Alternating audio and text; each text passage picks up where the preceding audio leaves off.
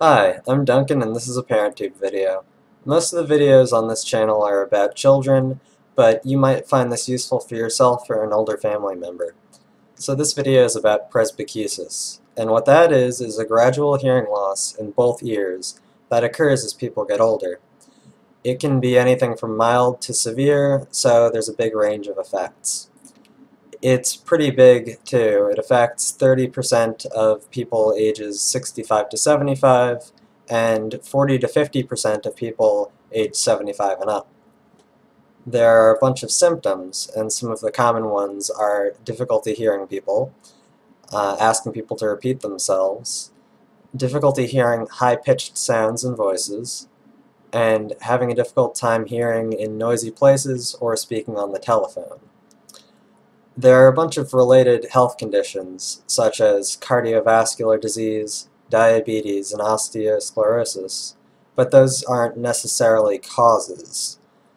In terms of causes, the only big cause is hearing a lot of loud noises over the course of your life, although some other things can affect it, such as smoking. Now, aside from just having difficulty hearing, the important thing about learning about presbycusis is that it really affects quality of life. If somebody has presbycusis and it's untreated, it can lead to feelings of isolation and depression.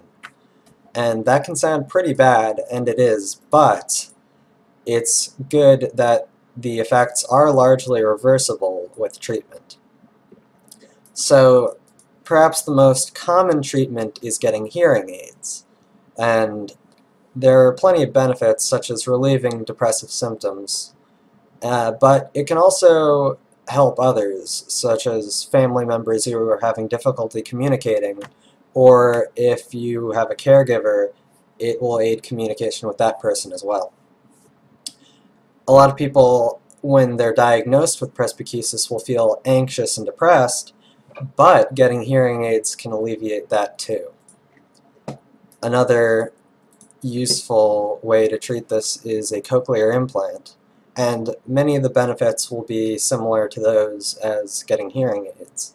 However, to determine whether that would be right for you is something that you should bring up if you talk to an audiologist.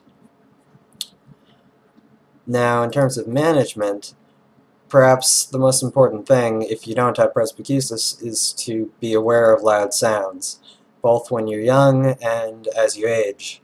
So you need to be careful about things like lawn mowers and leaf blowers and woodworking machinery, both at home and at work. So one of the most useful and convenient ways to deal with that sort of thing is to wear earplugs. And, if somebody you know, or if you work in an area that has a lot of loud noises, definitely consider using those. If you or someone else already has presbycusis, there are definitely several things you can do when communicating to aid in the communication, aside from treating it with hearing aids or other devices. You should face the person with the hearing loss. During conversations, it's important to turn off other sounds like radios or television.